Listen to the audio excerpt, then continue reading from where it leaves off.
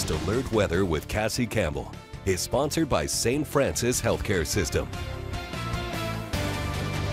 It's been a little bit of a rainy start to our Thursday. We're going to continue to track those showers really through the rest of our afternoon and into the early parts of tonight. Before all this rain starts to move out, we have a cold front that's going to start pushing through, which is what's creating all these showers and clouds. But behind that, a lot drier, cooler weather in store for us to kick off the weekend. So going ahead and taking a look outside, this is a live look at Perryville. You can see the rain falling there, pretty much cloudy skies all across the heartland, and not too much of a breeze for us today. The winds will kick up as we head into tomorrow, but for right now, just make sure to grab that umbrella, a rain jacket, anything that's going to help keep you a little bit dry from just this steady, most of it is light rain. We are seeing a little bit of some heavier rain towards parts of southeast Missouri into the Boot Hill and into parts of southern Illinois, but it looks a little bit worse than what it actually is. Just some steady light rain across the heartland. Around 5 o'clock this evening, that's when we're kicking Futurecast off. These showers are expected to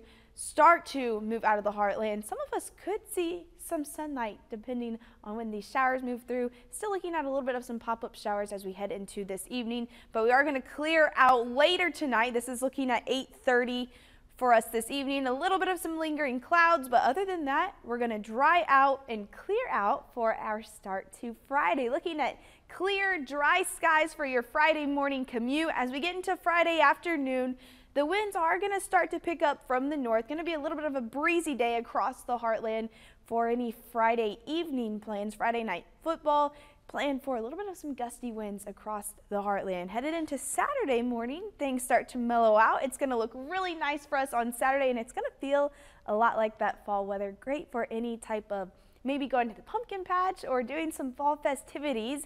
As for wind impacts, though, we are seeing the winds kick up just a little bit near 3, 4, 5 o'clock in the afternoon, and then they'll start to settle down overnight before picking up again tomorrow afternoon. Highs today going to be sitting in the upper 60s, lower 70s across the heartland. It's probably going to feel a little bit chillier than what the temperatures are reading due to that rain and cloud coverage across the heartland. Lows tomorrow morning when we wake up are going to be in the 50s, a little bit of a chillier start than what we've been seeing. Looking at 53 in Paducah, 51 in Marion, 52 here in Cape. After we get through today, though, look at this. What a beautiful forecast. Partly cloudy tomorrow, highs in the mid 70s, headed into the weekend, 65 as a high on Saturday, possibly dropping down to some 30s overnight Saturday into Sunday.